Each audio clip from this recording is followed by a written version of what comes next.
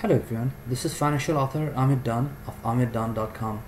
On this channel, you'll find financial, travel and more videos just like the one you're watching right now. If you like what you see, please give it a thumbs up and consider subscribing. Today, I'll talk about how to handle Tangerine money back credit card negative changes.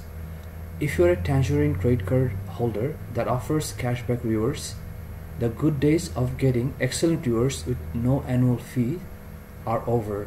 Starting April 29, 2017, Tangerine will slap a few negative changes that will make its popular no-fee credit card less desirable. There will be several negative changes. However, I'll only talk about those that I feel will have most impact on day-to-day uses of this credit card. Tangerine money-back credit card earns 2% on 2 selected categories and 0.5% on everything else. Actually, you can have 3 selected categories earning 2% if you choose to have your cashback deposited into your Tangerine savings account.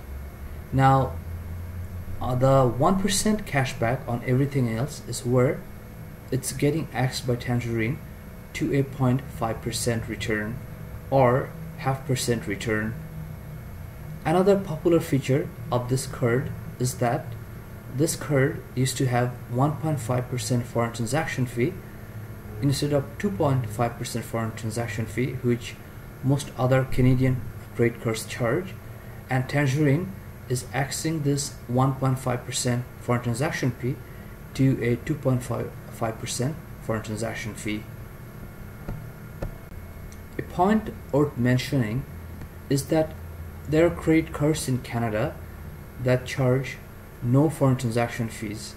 I talked about these cards in my another YouTube video, which I'll provide a link on the top on this video.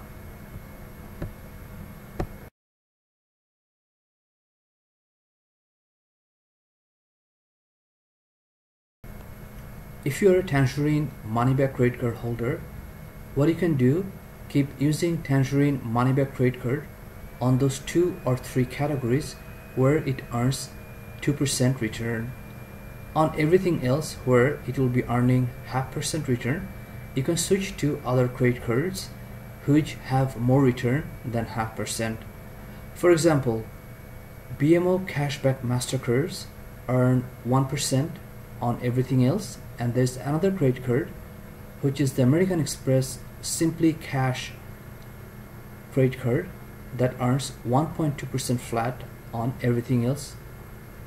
There's another credit card, Rogers MasterCard or Rogers Platinum MasterCard, that also earns a flat 1.75% return on everything else.